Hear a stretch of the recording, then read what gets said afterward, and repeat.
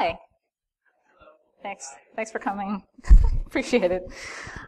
So today we're going to talk about social engineering at work. Now, I used to be like a debilitating, getting a little feedback. I used to have like debilitating introversion, like so bad that I would take the stairs instead of the elevator because I didn't want to make small talk with people.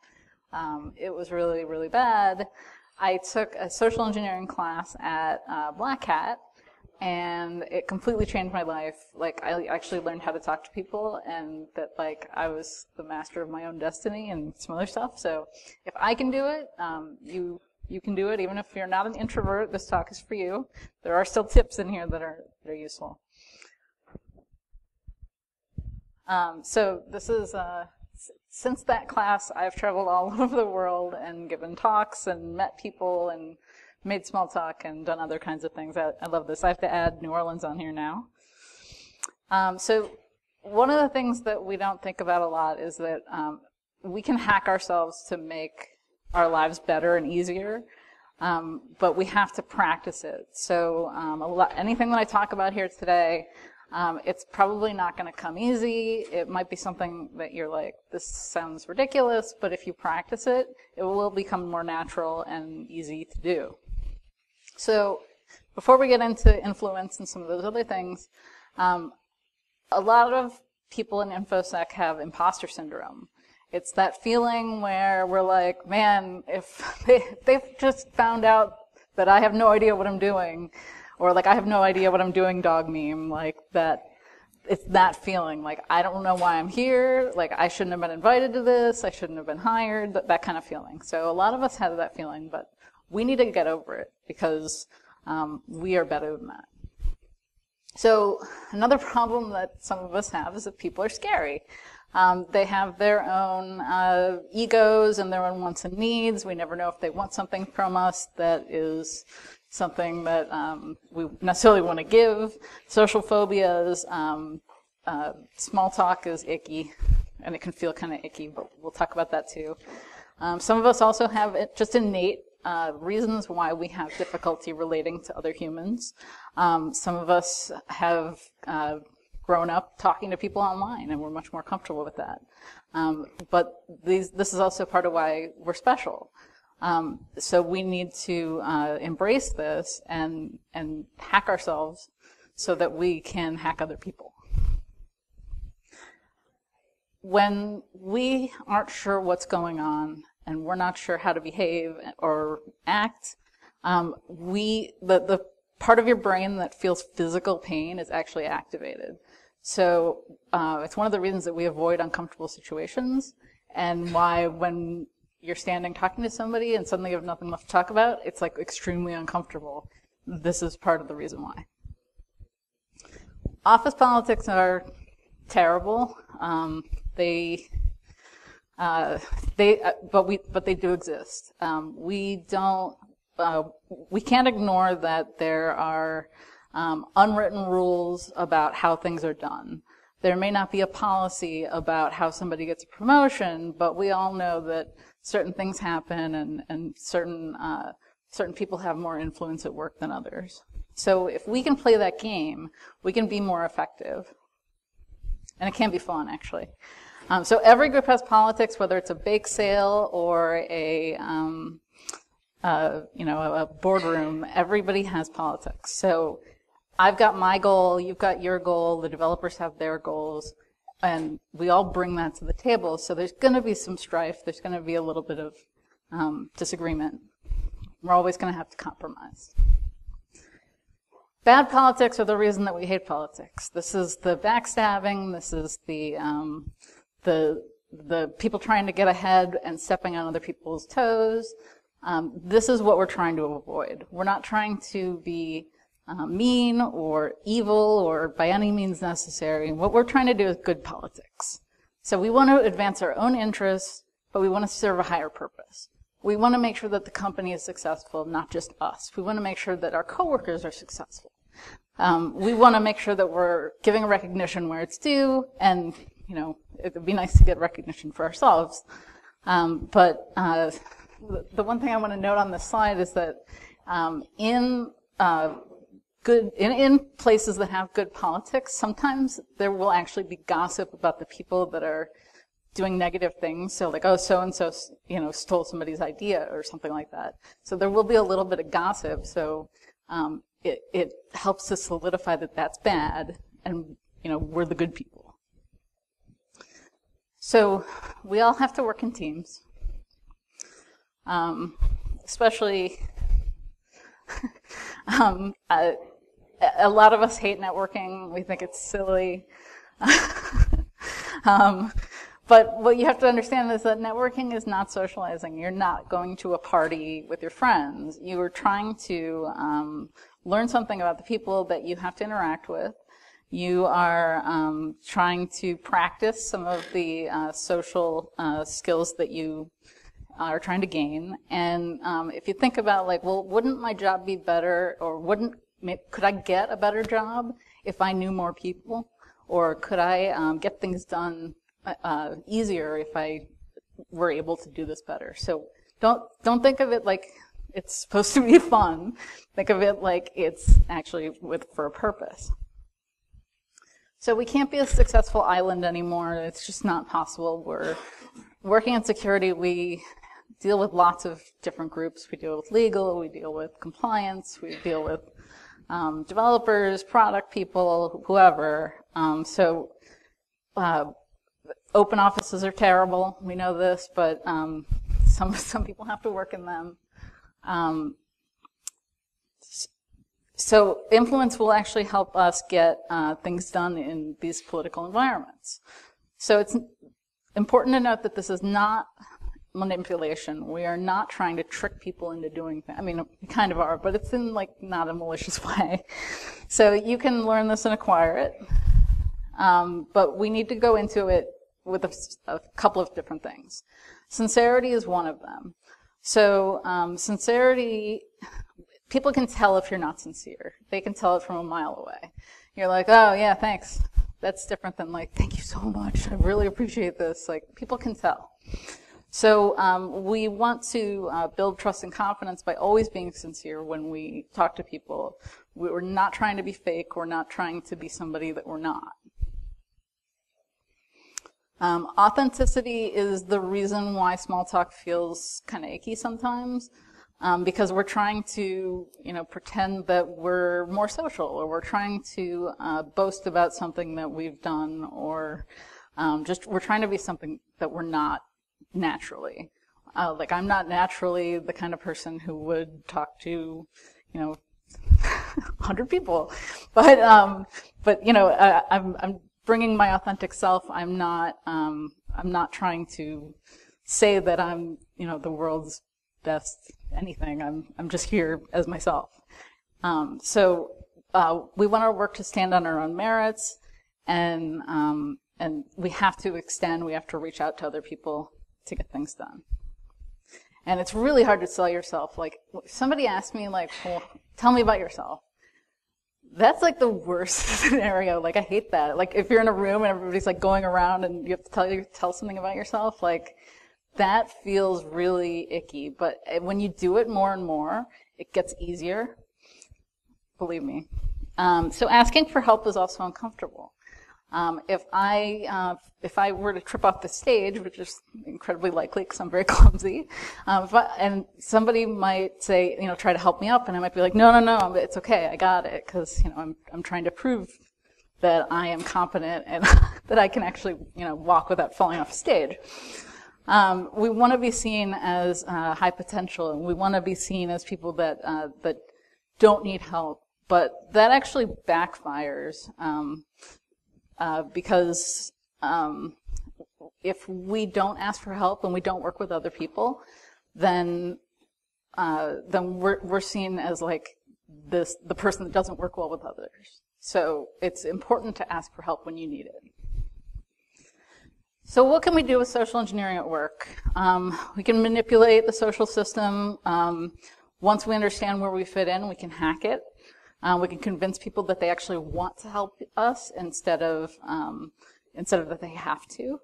We can get things done more quickly, we can build consensus, and the most important one that I've found is that you can get your tasks prioritized.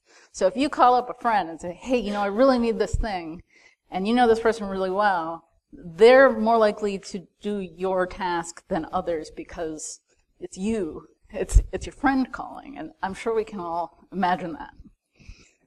So you might be scared to jump into the political reins or try any of these techniques, but it's worth just going for it because it helps with career advancement.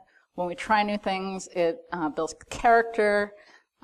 We grow by learning and doing things that we've never done before. So body language is extremely important, and so is attitude. So if you have an idea at work, you might want to ask yourself, like, do I really care about this?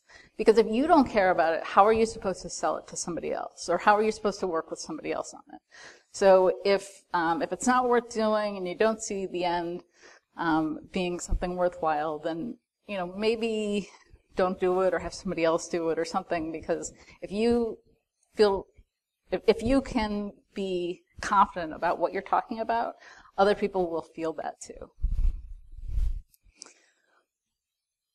We are, and I'm going to say this generally, people in InfoSec are highly intelligent, but we can, our careers will not go as far as we want them to if we do not engage with other people and play the political game. So we kind of need to learn how to do this if we want to get promoted, if we want to even get jobs.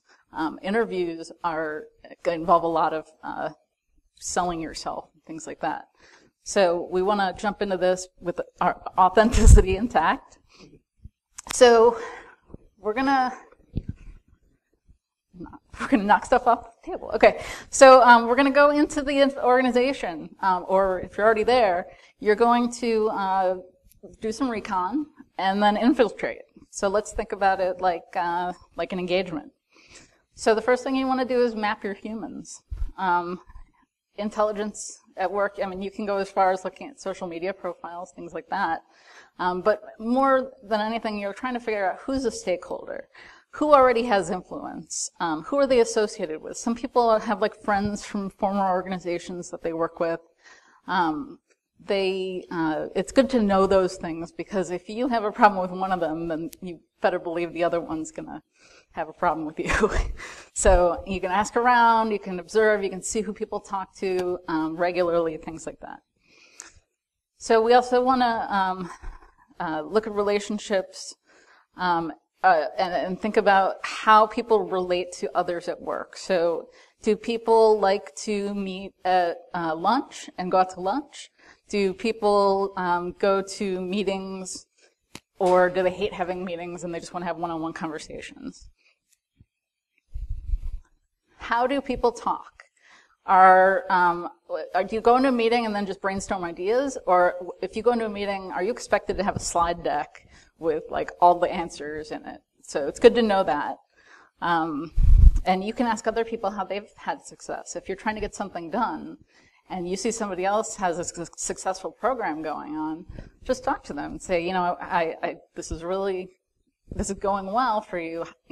What do you think helped you make this a success? And people will help you. Everybody wants to help as much as possible. So we're also looking at decision making. Are decisions being made on the spot in a meeting, or does the manager or the influencers, do they want to take that information back and then think about it before they make a decision? Some people are more likely to make snap decisions, and some people want all the info and they want to analyze it for a week. Both ways are perfectly valid, but it's good to understand how that works. Sometimes in a meeting, when there's a question, people will physically turn their bodies to someone who is more than likely an influencer. So that's something that we're going to look at. We're trying to be cognizant of what's going on in meetings at work, who's getting asked the questions, who's helping to make the final decisions. So that once we find out that, we know who to influence. We know that informal influencers are not always the managers. Sometimes they're like a senior tech person. So understanding not just the hierarchy of position, but also the hierarchy of knowledge and influence. So sometimes you will notice that some people are advocates for security and some people are blockers. People who are asked to do work will sometimes be blockers. So it's important to think about that as we're trying to figure out how we're going to get things done. And Maltigo's one way that you can do this if you're interested in that. Another thing we can do is team up with somebody who's really well networked. The people that are well networked usually don't know one thing really deep. They know a little bit about everything. They know a little bit of everybody. So people who are well networked need people who are deep technical. It's a symbiotic relationship. So find someone who can help you and befriend them. So body language is really important. We know this. We had body language longer than speech. So, when we're talking to somebody and we're asking them to do something, we're asking them for help, you're not going to be like, hey, I'm sorry to ask you for the help, but I need some help. It's better to be like, hey, I've got this exciting project. Like, the body language is something that people will notice. So, we want to, even if we're nervous, you need to kind of pitch your voice a little bit lower because you start to talk like this if you get really excited. So, just some body language tips. Also, one thing that we do unconsciously is that we mirror people that we have rapport with. So sometimes you'll see like people in a circle all talking and they all have one hand on their hip. Or if they're at a table, they all have their hands like this, or they all have their hands like this. That's because they have rapport. So if you don't have that with somebody and they're sitting there with their legs crossed and their arms back and you're sitting forward, you can mirror them on purpose, not unconsciously. Also, if they are closed off and they've got their arms crossed and they're sitting back or whatever, you can make yourself more open, like physically open, and it can draw them out a little bit. So timing is really important. There's a layoff next week. It might not be the best time to ask for $1 million. When people get stressed, they tend to make decisions really quickly. They tend to stick with what they know, and they're not willing to try new things. So we want to know what's going on in the greater ecosystem of the company or the industry or whatever to help time our efforts. So reading the room is another one of those things where we're trying to be cognizant of what's going on. Are people bored? Are people upset? Is it like 4 p.m. on a Friday and people don't want to be in a meeting? Is it the closed body language, open body language, things like that? Another thing, if there is some kind of strife, like there is a layoff, then maybe we can use that in a positive way to spin our request for something. Like, well, we're going to have less people to do this. We need a tool to do it. And that could be a potential way that you can flip that around. So empathy is really important when it comes to all of this. It starts with gratitude, and this is something that I personally try to practice in every day, like just out of who I am. I try to be very thankful. If somebody does even like the smallest thing, I'm very thankful. I make sure that people understand how much what they've done means to me. We also need to be kind to people. Talking down to them is not going to endear them to you. This is something that, smart people sometimes do. We start talking about really high-level things, or we start like, oh no, well that's just stupid. We can't do that. Like, being nicer about it is going to help you. And also make sure that your teams do this too, because your team reflects on you. So you need to hold all of your team members accountable for being kind to other teams, for just, their behavior as it relates to other people. When people have been effective and they've helped you. After that, we want to show them that they've helped. We want to say, like, thanks to you, we did this thing, and it was awesome. And it saved us money, and it did this and that. So we want to show them that they've helped, because it makes them want to help again in the future. It makes them feel like they've actually contributed something. And when you're not contributing, I mean, I know that feeling. You feel kind of like useless, and it's nice to feel needed. It's nice to feel helpful. Positive reinforcement. Thanks for that thing that you did. I really appreciate it. Going to their manager saying, hey, I really appreciate what your employee did. Things like that. Making sure that that you are telling them when they've done the right thing, because we want to keep that going on. If there is something that you want to do that you know is going to cost money, well, money not so much, but if it's going to require a lot more time from another team, or it's going to slow them down, or it's going to change their workflow or something like that, we need to acknowledge that we know that that's going to happen. Like, I know that if we start doing code scans, and you've never done code scans before, it's going to take more time. And I acknowledge that. I'm going to work with you to make sure that it doesn't impact you too much, and I'm going to make sure that it's acceptable in the way that we're doing it. We're not just going to come down and say, this is what we're doing. So I think that's really important. Saying, and if you do something wrong, admit it. Just say, I'm sorry, that was totally my fault. It will make people, being vulnerable will make people relate to you. If you're never wrong, people don't like people who are never wrong. So we can't change other people.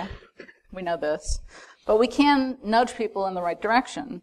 So we want to present things in a certain way.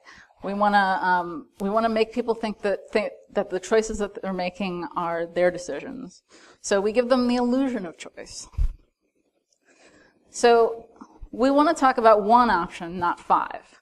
If we have 5 vendors that we're looking at, but one of them is the one that we think we should go with, don't show them all 5. Show them the one, and then talk about the one, and then people will focus on the one. Then you can say, well, there's these 5 other vendors, whatever, and but people will still be focused on the first one. We're much less likely, if somebody says, hey, let's have pizza tonight for dinner, and then you talk about pizza for 5 minutes, and then somebody's like, well, we go for hot dogs. Everybody else is going to be like, no, we already talked about pizza. Everybody wants pizza now. So trying to focus on the one rather than the many. When we see this a lot in actual politics, like if you've ever seen like House of Cards or something like that, where you go to an individual to get their support. You go to an individual to make sure that when you go into the group setting, that the individual is going to be on your side. So if you can do that 5, 6, 7 times, when there's 9 people in a meeting and you have 7 people on your side, the other 2 are more likely to agree as well. If people are starting to get off topic and you don't want to, you don't like the way it's going, you can play devil's advocate. And you can ask questions like, are we making the right decision? Have we considered this issue? That kind of thing, to bring people back to where we want them to be. And when people come up with the idea that you have or reinforce it, we can say, that was a really good idea. Yes, I like that. And tell them that, even if it was your idea. So talking to people, we'll get into this a little bit. Questions make small talk easy. Everybody wants to talk about themselves. I practiced this on Uber drivers for like a year, and it worked really well. So asking people about themselves, we're not interrogating them, but asking open-ended questions like, let's say I'm in an Uber, and I say, like, So is this your full-time job, or how long have you been doing this, or something like that? It just starts a conversation. And if you have something to add, like if you find out somebody has a dog and you have a dog, say, oh yeah, I've got a dog too. Sharing that creates bonding and personal experience that's shared. Active listening is important.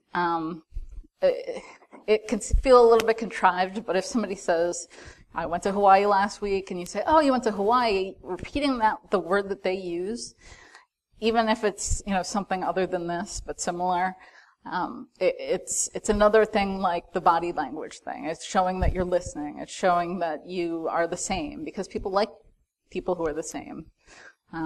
It's one of the biases. So, nodding and paying attention, or not being on your phone, things like that. That's all ways that we can listen actively. So, when we ask for help, if we can shift the focus of the purpose of the help to the benefits, like if you can help with this, it will save the company a bunch of money. Or if you can help with this, it will save you time down the road. We want them to want to help. If they feel like they have to, they're not going to give it their all. They may not even do it.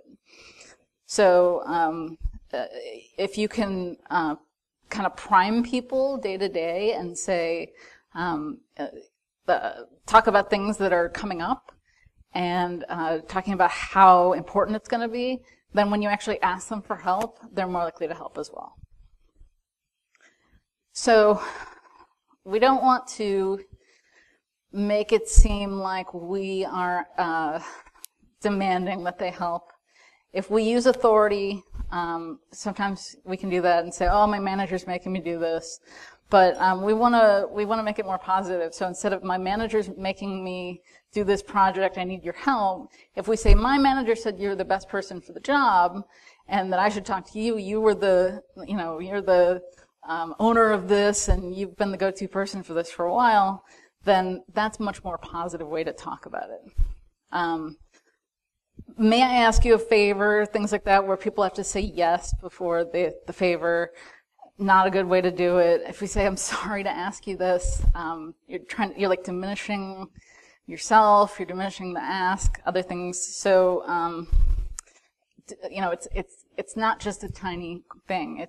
It's important, and it gives you purpose, and you're going to help the company. If we are too vulnerable and we ask for help, we all know those people that they email like a group distro for something that they could have Googled in like 2 seconds.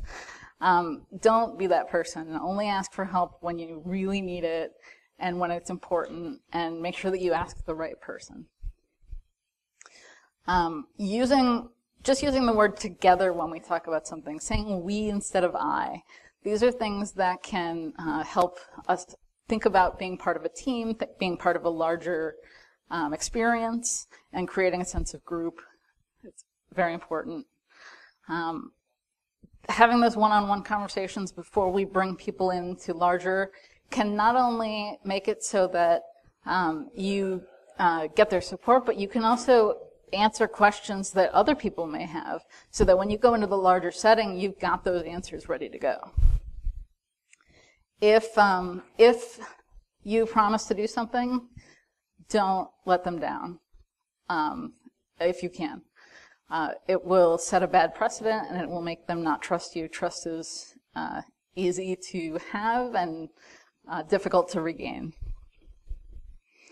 So if you always go to somebody and you just are asking them for stuff, they're going to assume that you're asking them for stuff, and that's the only reason you're talking to them. So that's where empathy and building these relationships and building up capital, social capital before you need it is important. You can't go to them like the same day and learn all about their kids and their family and their dogs and everything, and then ask like for help right away. You have to build those relationships over time. So when we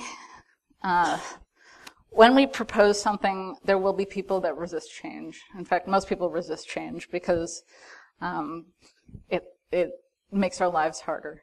So we want to have answers to what's going to happen after the change. So if there is going to be more time that's going to be spent in the development process, acknowledge that. Make sure that you have an answer for how that's going to be handled.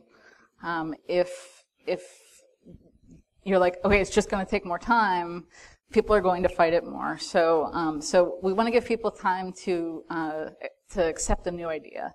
We want to like plant a seed of an idea and then have it grow. So you start talking about, well, we should really be doing this.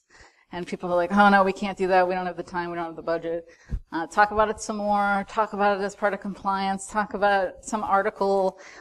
Bring more information to them about what you're trying to do over time and give them time to accept it. Because sudden change, a lot of people are just going to be like, no. If there's a hard decision that needs to be made, ask questions that make them think more about the results, the negative results, I guess I should say. Positive too. But what's the risk if we don't do this? What's the best case scenario? What's the worst case scenario? If we have trusted people that know a lot about a topic, bring them in to give their opinions. Start small, do like a test run, like we do. I hate calling it this, but like guinea pig situations. Try those so that you can show success, and then make sure that they work, because if they don't, you're not getting any further. Some people will come out as winners. Some people will come out as losers. If in certain situations, if developers have to spend more time, then it impacts downstream to products and customers and things like that. So we need to have somebody with enough authority running these things. So you need to get up to that authority point for certain things that affect other groups. And you need to have buy-in from the top. Buy-in from the top is really important. People who are going to fight you try to think about if you were in their situation, what you would say, what you would think, so that when they say it, you can respond. Because if you're like, oh, I hadn't thought about that, it's really gonna diminish your position. Make sure that you don't start like over-explaining and and getting really nervous about it, because if we're nervous, we start to over-explain things. People are gonna stop listening. They're gonna instantly recognize that we're not prepared. And if somebody comes at you and says, well, this is a stupid idea, don't attack back. Ask them why. Try to get them to talk about it. Anything other than just trying to be shut down or shutting them down. What is stopping you from saying yes? This is like a sales technique used all around the world, I think. You're trying to buy a car and you're like, I don't know. And, well, what do I got to do to get you into this car today? Same kind of thing. But it gives them a chance to express their concerns, even if they may not have been asked. Some people just aren't going to care and they're not going to want to help. So escalating up the chain can sometimes help if we can make our point to the next person above the person that we were talking to. Sometimes we can go up to our management, and our management can go across to the other side and then back down. So that's one way to use authority. Something else that is really useful is using FOMO. So if you can say, oh, well, I'm sorry you don't want to help. This is going to be a huge visibility project that is going all the way up to the board. But I'll let them know you weren't interested. So long-term strategies, we're just trying to build trust and earn trust and keep trust, because once we lose it, it's gone. Being sincere, being authentic, who we really are, sticking to our promises, cultivating the relationships before we need them, practicing kindness and helping other people when they ask for help. We can't just ask them for help all the time. We have to be able to help them too sometimes. And if you decide to take a risk that could cost you social capital, think about that. Like if you're going to go against somebody who's been an ally, that could be, you may not want to do that. You may want to think of a different way to go about it. Admitting mistakes. I'm sorry, that was completely my fault. I was wrong. Letting other people win sometimes. I have a friend who's like the worst loser in the world, and he doesn't want to play video games with me if I win too much. So sometimes I just let him win so we can keep playing. Flattery is not good, but sincerity is. If you really like, their car or whatever the thing is, if you really like it, talk about it. If you don't, people can tell that you're being fake. Just appreciating others for what they can do, trying to see the good in people. Giving people control over the outcome of what they do. So if you ask them to help you, letting them decide how they help you. Don't ask them to help you and then tell them exactly what to do, because they may have a better idea and they actually may be able to do it better. Set aside your ego. Ask for help. Don't be afraid to be vulnerable. Last thing is remote work can make this a lot harder. I work full-time remote. I have for like 15 years. So what I'll do is I'll dial into meetings early, and I'll make small talk with people in the meeting before the call starts. When I had a team, before our team meeting started, I would ask them how their weekends were. I would, make a little bit of small talk just instead of getting right down to business. If let's say you're like chatting with somebody and they're like, okay, done, keep talking to them. Like ask them, like how they've been or what are they working on. Video, I hate video, but video chats are definitely more effective. My company now, uses a lot of video, and I have to admit, it is. I'm still in pajamas, but I have to admit that it is really helpful. Setting up one-on-one calls, you can just reach out to touch base. You don't have to be asking for something. You can try to meet in person a few times a year, schedule like an outing or an offsite, or go to the headquarters or whatever. Be silly, share funny images, and talk about things in Slack that are not necessarily work-related. And meet daily. If you have like a team meeting, like a 15-minute team meeting in the morning, it leads to all of these things. All of these things happen. Some people join early, some people talk about stuff. It works really well.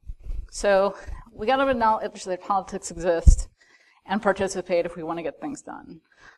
If you are not naturally a politics person and not naturally a people person, fake it till you make it, not too much faking, like, I'm not the king of Prussia or whatever, but like, you can fake, you can try to hide some of your uncomfortableness, I guess I should say. Making sure that you have influence and relationships in place before you need them.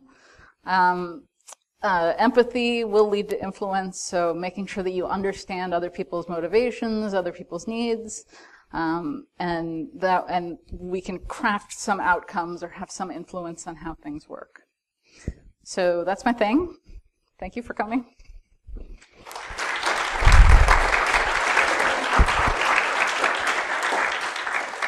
Do we have time for questions?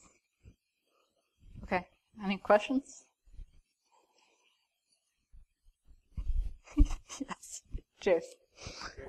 How do you counter an employee or coworker gets upset thinking that you're trying social engineering because they're doing things?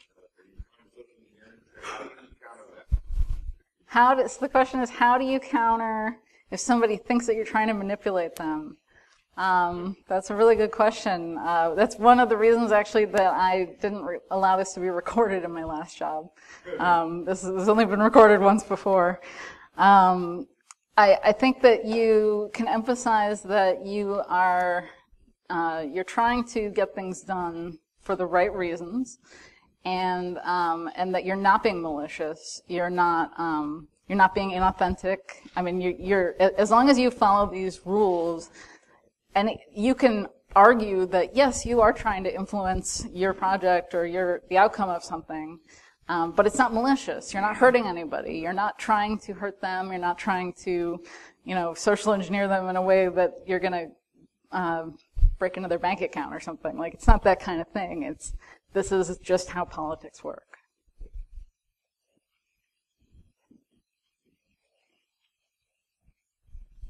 Okay. Well, thank you very much.